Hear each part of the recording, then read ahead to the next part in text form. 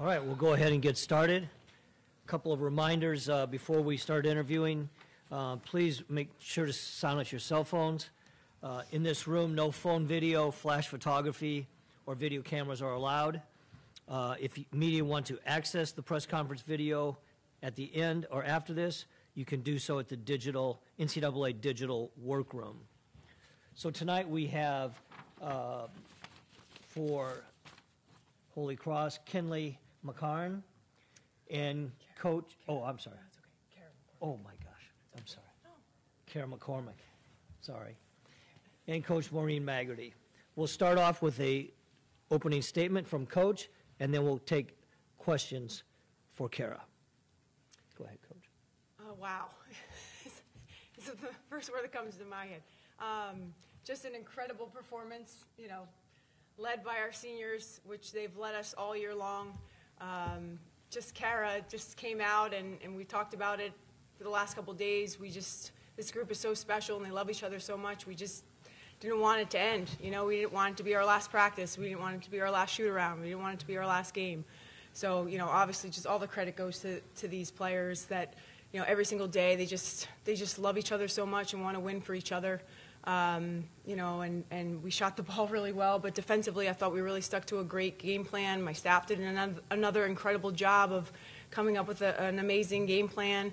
You know, and UT Martin is a really good team, you know, and we caught them today. Obviously we shot the ball extremely well, caught them on a tough shooting night, you know, and they're young. They're going to be back, you know, they're just a really, really good team, and they've obviously had to deal with a lot of injuries, and we're really lucky that we had to play our best basketball today to come away with a win.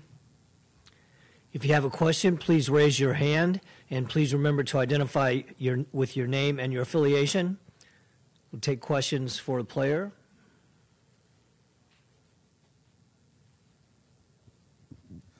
Aaron Blue from HawkeyeSports.com.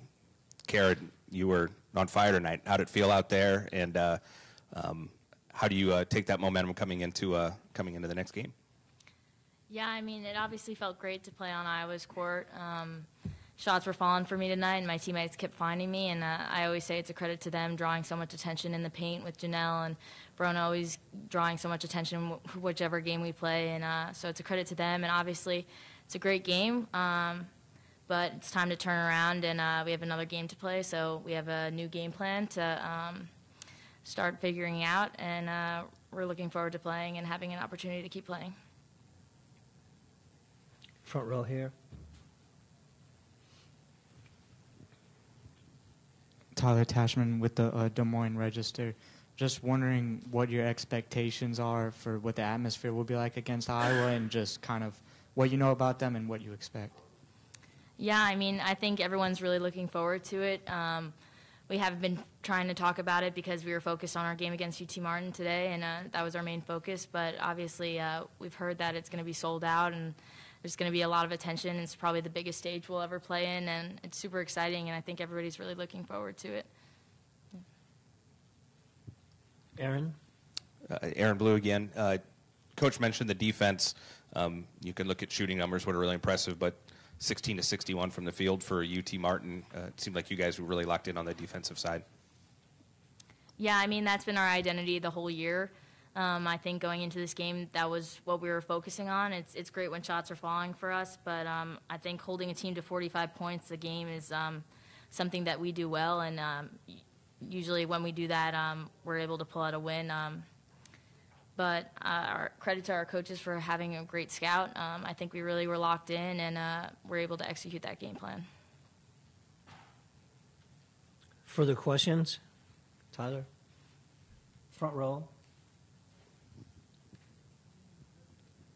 Tyler Tashman, Des Moines Register. Just wondering if you could describe your coach that's sitting next to you. What makes her good at what she does? Just, I mean, what do you enjoy about playing for her? Yeah, I mean, she's obviously a great coach, and I think something special about our team is that family atmosphere, and I feel like it all stems from Coach Maggs, and I mean, we're all so close to her. She's so easy to get along with, and I think just having that close environment with all our coaches is really important, and I feel like she's she's what we all look forward to before games, and I feel like the postseason and this game especially, she really got us excited and really motivated us, and I think that's really special. Any other questions? All right. Thank you, Kara. You can. There you go. You're Good job, dismissed. Kara. Awesome.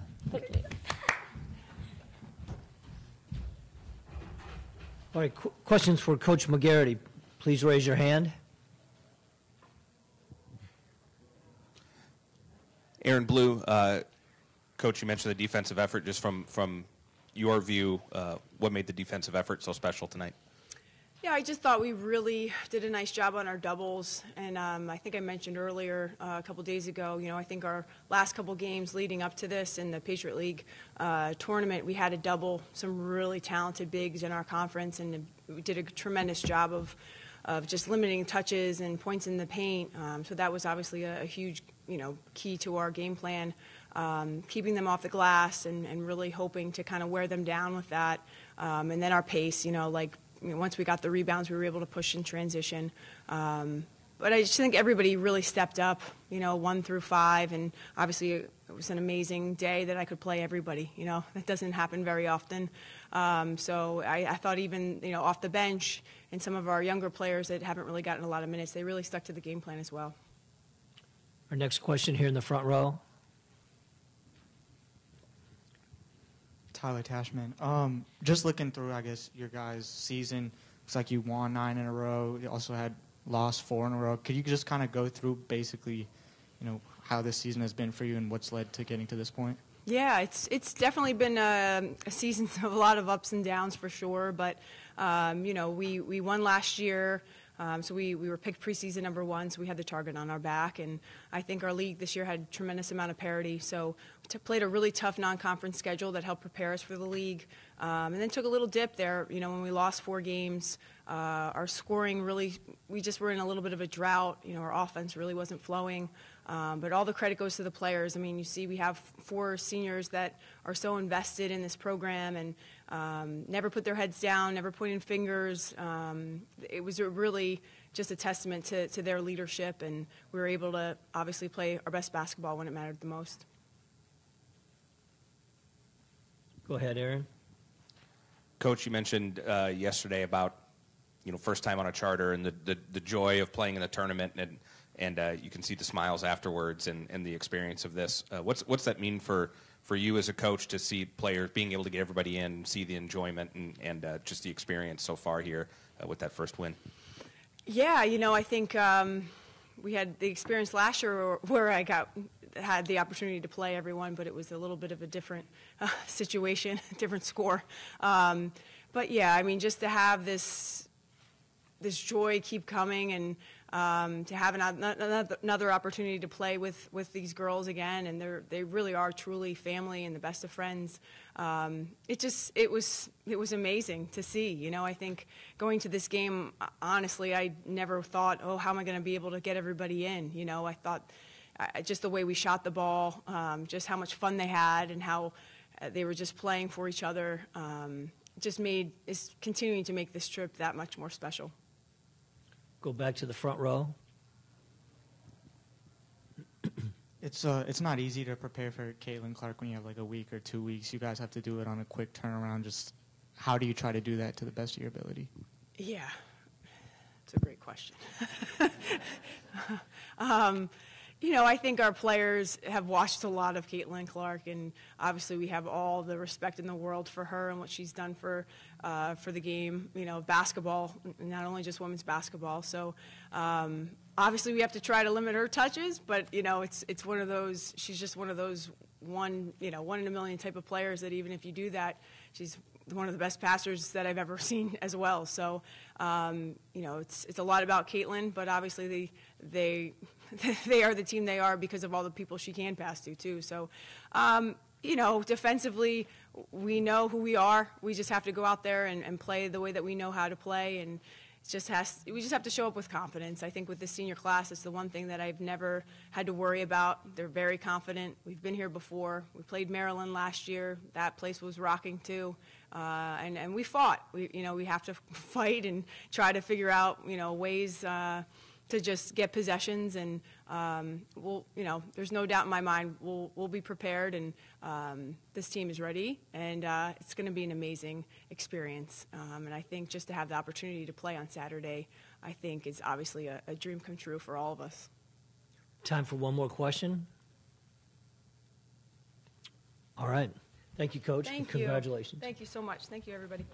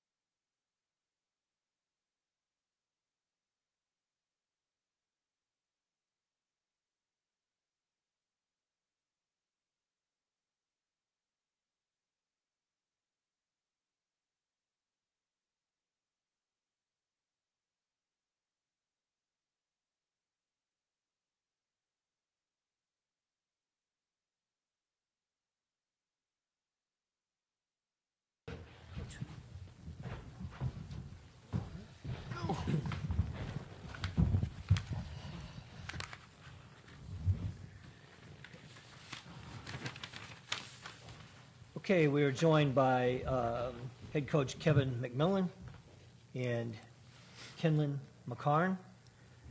Reminder, please make sure your cell phones are silenced. No cell phone video, flash photography, or video cameras allowed in the press conferences. And if you want to access the press conference video afterwards, you can do so at the NCAA digital workroom. When you have a question, please make sure to raise your hand so we can get the microphone to you. Please identify yourself by name and affiliation. We'll start off with the opening comments from Coach, and then we'll go to questions for the player. Go ahead, Coach. Yeah, I was worried about their seniors and their system, and because I watched them and they were really good, and I enjoyed watching them execute. What I wasn't, and their coach was funny talking about it after the game, we weren't quite expecting Kara to go 7 for 10 from 3, and then Flanagan to go 2 for 3. And we actually played a really good first quarter. We made 3 mistakes, and they hit threes on all 3 of them. But what I saw out of our kids, and those of you that know our season, we looked like we looked at when we played the last game of our season. We looked a step slow. We looked a little tired, and I thought they took advantage of it, and they played better than we did. They're a good team. Thank you, Coach. Questions for Kenley?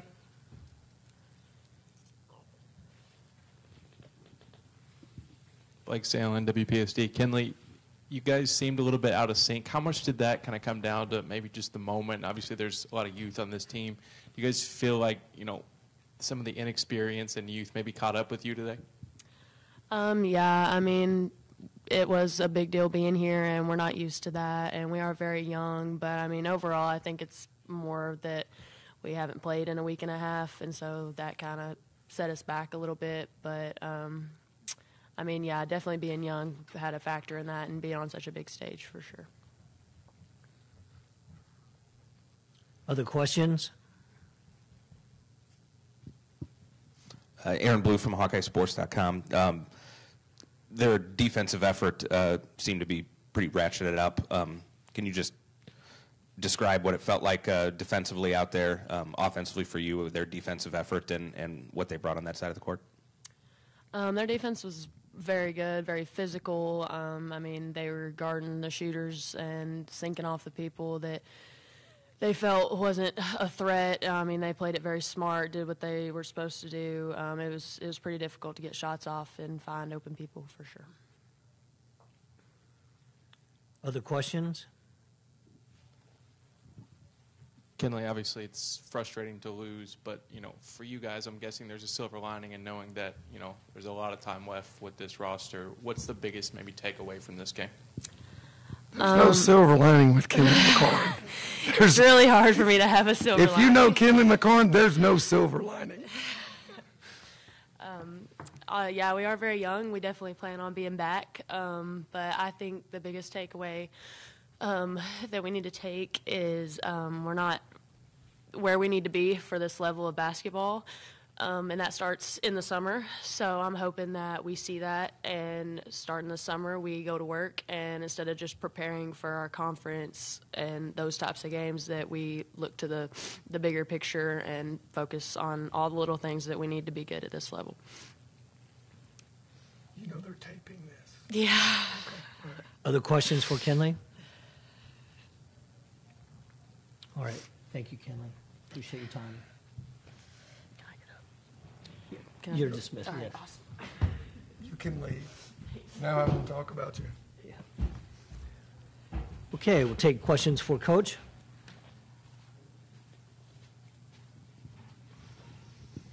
Kevin, do these games just kind of show how important experience is in the month of March? Well, I think Kenley and I were talking about it out there. We were in the first quarter. They were solid and they were good defensively, but they played a game last Saturday, and I really thought we were as out of sync as I'd seen us. And I think having this big break I thought it was going to help us because we're so injured. But watching us out there, we were making decisions that we hadn't made since back in like mid-January.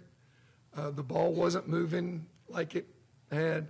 So I think that was my fault with our kids, that we probably should have done something, because our tournament, we're the first tournament that ends. So we literally hadn't played in 13 days, and we just looked like we did back in January, and I wish we had looked like we looked in that tournament, because we were playing really, really well. I think the numbers, of course, got to us. And so when you add that up, then is when I think the experience it killed us, because we didn't have a senior or a junior out there that said, hey, let me get us through this little stretch and we'll get going. But I thought most of it was me having them out of sync and looking like we were a step slow. Aaron? It's easy to see the fire in Kenley there. What does she bring for the future of your program, and how excited are you to have her have that experience that she just had tonight? Well, what you don't know about Kenley is this is the first year since she was an 8th grader that she lost her last game. First time since she was an 8th grader that she lost her last game. So she doesn't know how to handle this, which for me is awesome, because she will vow to be back here. And we're, listening to the starting lineups, I just heard senior, senior, senior, senior, and then for us it was freshman, sophomore, freshman, sophomore, freshman. And the kids that we have hurt, ironically, are freshman, junior, and junior. So, can we use this to catapult and do? We've done it before. We came here and started 4 freshmen the first year we ever got here. And we parlayed that into 4 appearances and a chance to win by the time those guys got some maturity. You'd like to see these kids get back. You'd like to see her get back, and I'd like to see her healthy, because she's a special one, and she showed it in the tournament, in the OVC tournament. But tonight, again, we looked a step slow, and we looked like we weren't quite there. But if they use this as a springboard, I think we could be really good next 2 or 3 years. Is it hard to be upset after a game like this when you kind of realize and look back on what you guys have gone through and kind of treat it all as almost icing on the cake? Well, for me or for them? For you. For me, I'm not upset. Well, let me say that differently. I'm upset that the girls are upset. I'm upset that they feel like they did not play the way they are capable of. I'm upset about that for them. For me, when you ask kids to play out of position, and you ask kids to play 38 minutes all year long, and you ask kids to play when they're hurt, I mean, how can I possibly be upset? Every time I've asked them to do something, they've done it. They've continually raised the bar. Yeah, I can't be upset at them. I can't be disappointed. I can't be more proud of a team of kids that as freshmen and sophomores, I mean, we've got MRIs set up for these guys as soon as we get home. And I'm not talking about one. And for them to play and give everything they've got for their teammates and for our university, I can't be more proud of them. And there's nothing that they could do that wouldn't. They're just great ambassadors. They're thanking the custodians in the hotels. They're unloading stuff for people. I mean, they're just a great group of kids. And I'm proud to be associated with them. But I'm upset for them. But for me, when you ask them to do those things, I mean, it hurts me to know how hurt they are, and I still ask them to go out there and play. I feel awful. So actually, I'm probably relieved for me because I don't have to put them back out there because they would go back out and do whatever you ask them to do. Just an unusual group in this day and age. It's not about me.